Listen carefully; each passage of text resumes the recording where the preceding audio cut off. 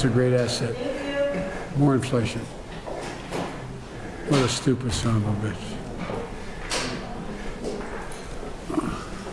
That was President Joe Biden calling Peter Doocy of Fox News a stupid son of a bitch. Now, Biden has been on a bit of a losing streak lately, but I've got to say, this is probably the first time that I've agreed with Joe Biden in about a year. But the question is, what exactly happened? What led to that? Because you couldn't really understand what Peter Doocy was yelling at Biden, but we do have some details. So as CNBC explains, the verbal slip took place during a White House event on Biden administration efforts to combat inflation. After Biden complained that all the press questions were about the military buildup around Ukraine, Doocy shouted, "Will you take questions about inflation? Do you think inflation is a political liability ahead of the midterms?" Thinking his microphone was turned off, Biden responded sarcastically, "No, that's a great asset. More inflation." He added, "What a stupid son of a bitch." Imagine if Biden was this direct at someone like Kirsten Sinema or Joe Manchin, who in his own party is obstructing his agenda. Imagine if he was just 1/10 as assertive with them as he was here to Peter Doocy.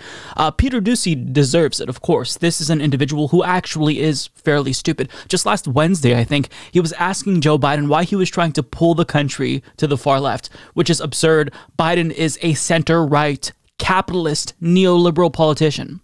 This is not a leftist by any stretch of the imagination. So Peter Doocy is, in fact, dim.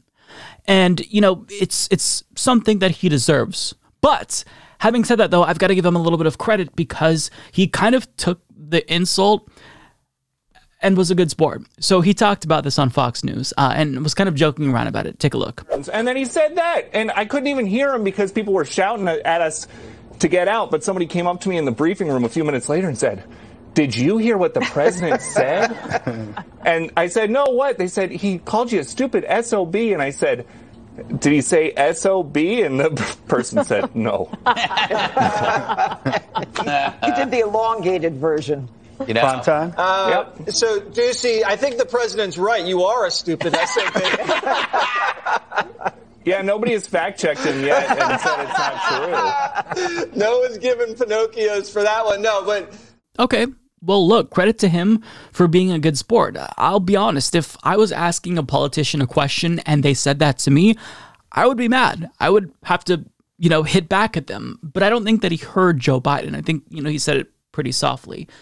You know, I think maybe Biden was thinking his microphone was off and that if you mouth that, you can kind of have that plausible deniability. So if people see, if they read your lips and they say, "Did you call him a stupid son of a bitch?" You could say, "No, that's not what I said. Of course not." So, you know, if that was said about me, I would be upset. But kudos to Fox News and Peter Doocy for taking it like a champ. I expected them to be extremely butthurt about this and mauled about it for days, if not weeks. But yeah, so, you know, just kind of a little bit of a lighthearted story that I wanted to share with you. There's a lot of doom and gloom currently. You know, the situation in the country as it relates to the pandemic, not so optimistic right now. The situation in Ukraine with Russia potentially invading them, and then the Biden administration subsequently escalating by putting troops on standby. A little bit worrying. You know, World War III, the prospect of that is definitely a little bit horrifying to think about. So I think that when we get these lighthearted stories like this, it is important to try to use them to distract ourselves. But since we're talking about Joe Biden, I would be remiss to not say, cancel student debt, you dickhead. So I'll leave that there. Nothing left to say, just the lighthearted story that kind of put a smile on my face, and maybe it'll do the same for you. You know, you know the thing. You're getting nervous, man.